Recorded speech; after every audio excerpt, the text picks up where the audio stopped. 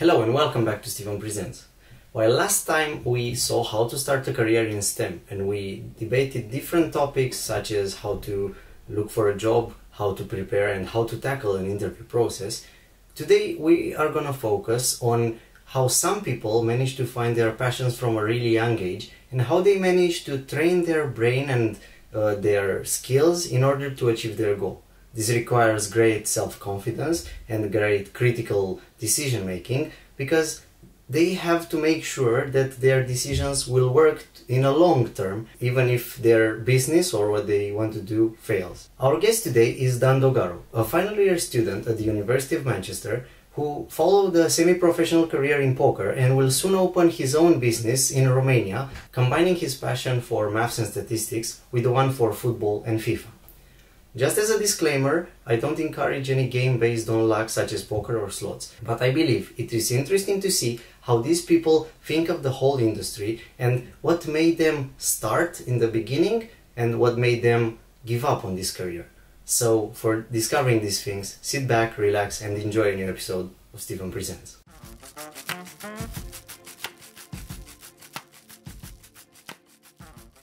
Hi Dan, thank you for coming. My pleasure. Tell me, when did you have your first interaction with poker? My first interaction with poker was like most people. I started playing in a holiday with my friends. We got bored of the normal card games and we decided to give poker a go. And for 2 or 3 days that's all we did, for very small sums of money, but we had a lot of fun. And when I got home I started to watch more YouTube videos and get more into it because I wanted to beat them. And that's where it took off and I started having a passion, let's say. And do you consider it being a game of luck or a game of statistics or anything else? When you play one time, one tournament, one cash game session, it's definitely very, very luck-based. But in the long run, skill prevails and the better people win always. And is there a difference between the championships that are online and the ones that are face-to-face? At first, there's definitely a difference. When you go and play your first live tournament or cash game sessions, it's quite intimidating because everyone is staring at you and you don't know what to do, your hands are shaking, you start sweating and this is how you give off some tells when you're bluffing, when you have a good hand. But when you play, like, let's say 5-10 times, you get accustomed to it and it's just the same. It's the same game, same rules, 2 cards. How was for you the first tournament? My first tournament I remember was a very, very small one in terms of money, but I was very, very nervous. And I don't think I did too good, but everyone could see that I was a first timer and everyone was taunting me and stuff. They were saying, oh, look, the kid, he's never bluffing, he's the first time, he's nervous, he's scared and stuff like that. But I took it like jokingly and I started going more and more and they started respecting me as a player because they saw that I knew how to play. Did you do anything specific to train? I didn't really train in terms of live tells and stuff like that, but I trained in terms of poker skill and the statistics behind it and ranges. How often? Because you told me that you had some scheduled hours for this. Yeah, when I started taking it more seriously, I was looking into hands and talking hands with other people. I was in Discord groups and stuff like that, and I was doing it for, let's say, one or 2 hours a day. I was watching training videos. I was subscribed to a training website, and that's how I was getting better. How did you train the mentality part of the game? The only problem that I had, and I think I still have, was a bankroll management.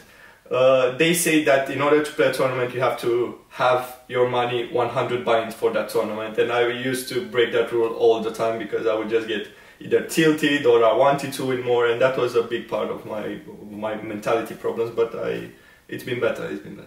Is this the same on PokerStars or other websites to the face-to-face tournaments? Yes, it is the same. The advantage with online play is that you can play more tables at a time, and when you play more tables at a time and you get more hands in, you can't concentrate as much on one specific hand, so it's better to play a bit lower, because when you are live, also they say live the players are worse, and you concentrate on that one hand, you put all your thought process into it and you can play a little bit better, whilst online especially when you play, I used to play up to 10 tables at a time, you start going to autopilot a little bit and you have to and you don't play as well. You forget what has been played, and you don't actually see the others and their reactions. And you don't judge the hand as much because you have to decide in 10-15 seconds. You don't have time to think about your decisions. And so which one do you prefer? I prefer online because it's more action-packed. You play more. If you bust a tournament, you can instantly register in another one, whilst live, you go there, if you bust the first hand, you just go home and you've spent 2 hours on the road just to play one hand. That's what I don't like, but I play live from time to time a little bit. It's more calming playing live. And has poker helped you better understand other skills? It's definitely helped me understand finance terms in terms of return on investment, probability, statistics and stuff like that. And this helps me in everything that I do. It's in the back of my mind that what's the probability for this to happen, what's the probability for this to happen, and I take decisions based on that. And when you started, you were really young, right? I was, let's say, 16, 17. Okay, and did your parents know that what you were doing with your money? At first they just thought that I was playing with my friends for, I don't know, sticks or stuff like that, but in time I started telling them, okay, I'm going to play this tournament, I'm going to play this tournament. The stakes were unknown at the time for them, but slowly and slowly they started to know. I also created an Instagram account for my poker journey. My mom found it and she saw it and it was alright. So what made you stop from going full pro? So at first it was burnout because I played for 3 months non-stop, 8 to 10 hours a day, a lot of tables. It was really hard and I decided to take a break, and while taking this break I found out about the existence of some bots on most online sites, and while there are not that many right now and they wouldn't affect my win rate as much now, I decided to stop now than to lose a big chunk of money and then decide to stop. Do you think one could see this as a full-time job? Definitely. There's loads of people that earn life-changing money or even leaving money out of it. If you have the discipline, you can definitely do it, but you have to play a lot, you have to study a lot, and you have to have very big mental toughness to not be brought down by 5-10 losing sessions. What would you recommend to someone that plays with his friends and wants to go pro? At first you can start watching YouTube videos because there's loads of YouTube videos that really help beginning players understand the ranges, basic fundamentals of the game and stuff like that. Start watching these, start playing very small stakes online, $2 cash games, $1 tournaments, stuff like that. Have good bankroll management, that's very important if you want to make it pro. And then when you reach a certain level, take some money out and invest in training sites and find a group of people that's very important with which you can talk hands, because whilst you may know the same things, everyone sees a hand differently and you can get very good input from that. Don't you think that it's the same risk in poker as in slots? There's not the same risk because in slots you play against the house and the house always has an edge. You can't gain an edge on the house unless you find a weird flaw with the machine, but that just gets fixed really quickly. Whilst in poker you play against other players, and as long as you are better than the other player, you can win money. Okay, so which are the skills that one should develop besides statistics? Massive discipline. You have to not get bored, because I used to, for example, get bored that I didn't get dealt any good hands and I started playing very weak hands, and that would dent my win rate. You have to have patience for this, and you have to have the discipline to learn continuously and not stop, not get burned out, and don't be affected by winning or losing sessions. You just have to think of it as a massive career and not as just a single session. If you want to tell, how much money did you earn out of poker? I didn't win that much, and that money, most of it is not mine at the moment, but I won, let's say, about $10,000. That's a load of money. If you put it that way, yeah, for an 18, 19, 20-year-old it is a lot, but during a 2-3 year period to win $10,000 is not that much. If I would work a normal job I would win much more, but yeah, in poker things scale. You win 10,000 your first 3 years, then you can win 20,000 the next one, then 50,000. The more money you have, then the more skill you have, you can win. Or you can lose everything. You can lose everything if you don't have proper bankroll management. If you go on tilt and just blast off, if you have $5,000 and you play a $2,000 tournament, there's a big chance that you're gonna lose. And yeah, you can definitely lose everything if you don't have discipline. Is it better to do it as a part-time thing or fun and travel and stuff, or to go full-time job on it? If you have that deep passion for the game, I definitely would recommend for someone to give it a shot. Maybe start with doing it part-time, because you can't start as a professional straight away. You don't know enough. It's gonna be overwhelming to play 10 hours at a time every day. And it won't be a constant source of income. Exactly, especially at first. So you can start as a part-time job, play 1 day, 2 days, 3 days a week, a couple hours, and build your bankroll easily. And then once you get into it more, you can transition to a full-time job. Did poker have any influence in what you chose to study for the university? Poker didn't have a massive influence, math did. And because I used to be very good at math ever since I was little, I used to really like it.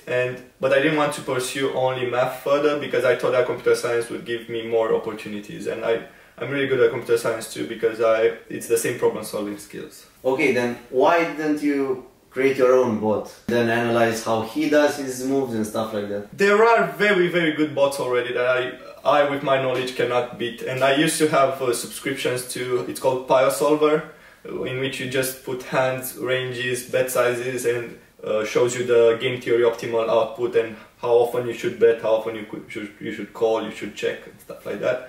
And I didn't do mine, mainly probably because I wasn't interested in doing that. I found different paths, and if other people had it and it was widely available, then I could have used them. When you have a course, or when you had a course in university, did you think of how it would help you in building your app or doing something with it? Yes, not necessarily my poker app, but always when I was choosing courses for my university, I was thinking of the end goal and what skills I would need in order for me to be a complete, maybe, computer scientist and to develop my own apps, websites. And it's very good for what I want to do further, which is tactical analysis and data analysis for football performance. Does FIFA have any influence on what you want to do later?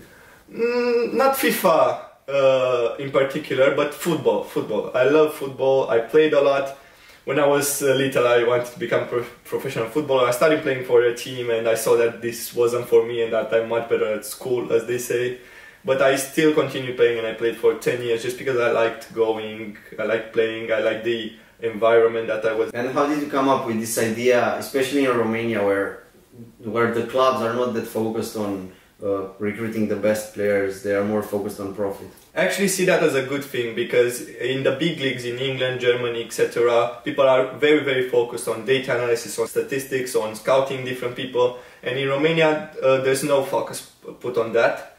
But I think that there's a lot of space to go into. I can go there and I could do my job without too much experience, and I can start and gain knowledge. And do you want to do it for a specific football club or for the whole league? I want to start and do it for a specific football club. I don't have a club in mind. I would go to any club, I don't care.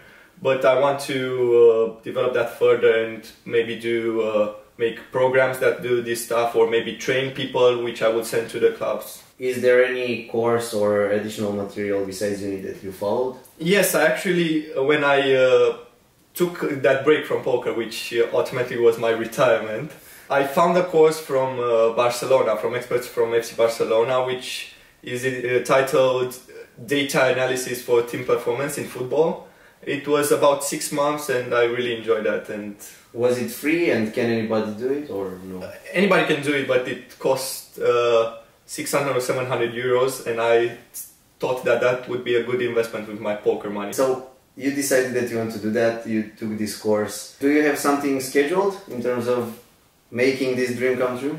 I don't have something scheduled. I have a plan in mind. I want to go and talk to football directors from different clubs in Romania and see who's the most open. I'm open to work for free at the beginning for that team to see what I can bring, and after that I could gain some money, and maybe in 10 years when football in Romania would be at another level and there would be departments for that, I could be like the leader of a department. I'm a big fan of football fantasy because it combines very nicely football with statistics, data analysis exactly, and I've played football fantasy for the Premier League for the past, I don't know, 5-6 years, and I really wanted to play for Romania as well, me and my friends actually.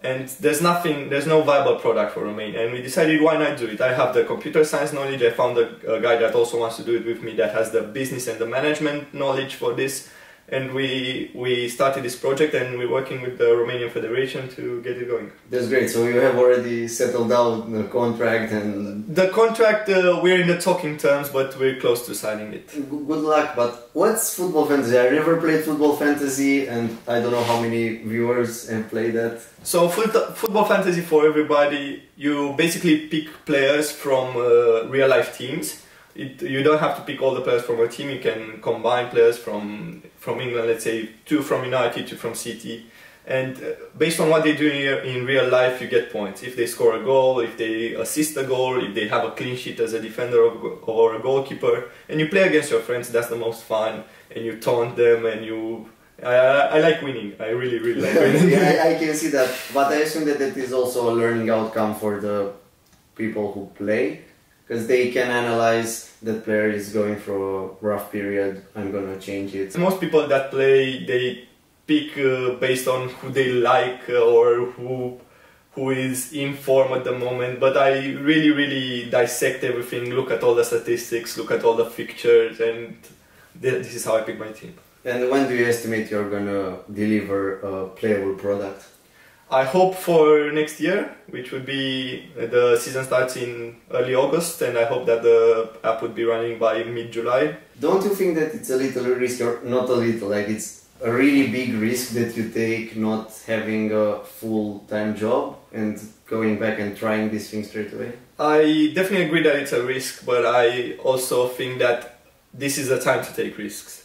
I will not be able to take risks at 35, 40 years old when I have to put food on the table for my family. And now I can take risks because if it goes south, I can still go and get a job. My mom can still support me for a little bit if I need, and yeah, I think it's a good time. What made you better take these kind of decisions?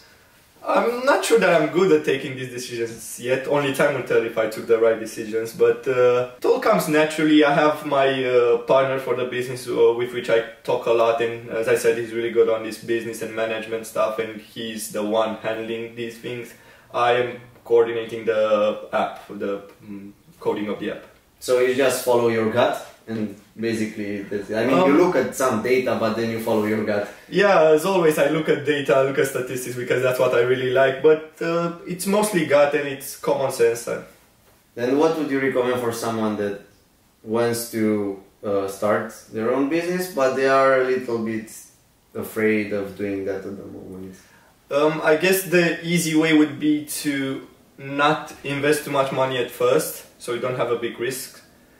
We are not investing too much money in the developing of the app, the marketing. We're looking for sponsors, so we mitigate our risks as much as possible. And if you have an idea that you think would work, first, I don't know, pitch it to as many people, see if they would like it, and then just go for it. Okay, then, so you have everything settled down, the business plan is going well.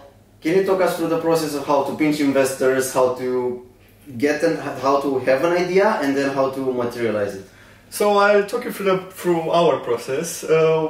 We decided that we want to do it in January, and we first of all laid out a plan of what we exactly want to do, and then we scheduled a meeting with the Romanian Federation, which is really easy. And at first they weren't so receptive, they pretty much said no, but towards the end of the meeting they said, okay, come back next week with a more thorough presentation, and we'll see then, we'll talk between us, and we'll have a better answer then. So we made I'll say, really nice presentation about everything that we want to do, from how the app would look, to how we would generate money, and to how the marketing will go and our plans. And we presented, and they had a way better response then. Did you have any help? It was pretty much just me and the other guy that I'm doing this with. We asked around a couple of friends what they think about our presentations, what they would want in a fantasy game, and yeah, we presented. They said yes, that they could help us. At first, they said, oh, we're gonna give you licenses and some money for some percentages, and the idea was that we would do some simulations and come back with an offer for them. We did that, and they changed their mind, and they said that they can no longer offer us money because they are implementing VAR this season and all their money is going towards that, but they can help us with money down the line next year, in a couple of years, and we already get the licenses from them right now. And this is when we started looking for other investors. We also work with a company that would develop the app with me as well. I would work for them for backend, for the database and stuff like that. And this will bring the price a little bit down, but we still don't have the money for marketing. And when I go back to Romania in a couple of weeks, we have to go to different companies and pitch our product and see if we can find a title sponsor. Then do you have to insist? Did you have to insist to this company that you said that is going to help you out? No, we pretty much knew the guy that has the company. He worked with my friend for a little bit of time, and they were really open and to all of our ideas, and to the pricing we will negotiate with them for some percentages as well, so we can bring the price down, and it's going to be alright. And what about the investors? There, I assume there you have to insist. We didn't talk to investors yet for the title sponsor, but we'll probably have to insist and knock on a lot of doors and go to a lot of companies to find one that will say yes, hopefully. Yeah, and did you consider having some like open investments, like maybe your friends want to invest in your company or stuff like that? We didn't really consider that because we would like to keep as much for ourselves as possible, and this is why we're looking for title sponsor. For example, we would advertise them all over our app and website, and they will give us the money for marketing, and they will not have a percentage of the app per se. And why didn't you try doing something here in Manchester or in the UK? Same sort of thing, maybe not fantasy football because it already exists, and you wanted to go back to Romania. First of all, is the thing that I feel much more comfortable in Romania. I can't tell you exactly why, but this is just my feeling. And second of all, it's much easier because there's almost nothing done there. Okay. So you can really easily get into something. You can take something from, as we did, from the English football and bring it to Romania, and it's 20 years back, but we can be the ones that do it. Okay, thank you very much for sharing everything. Thank you for having me.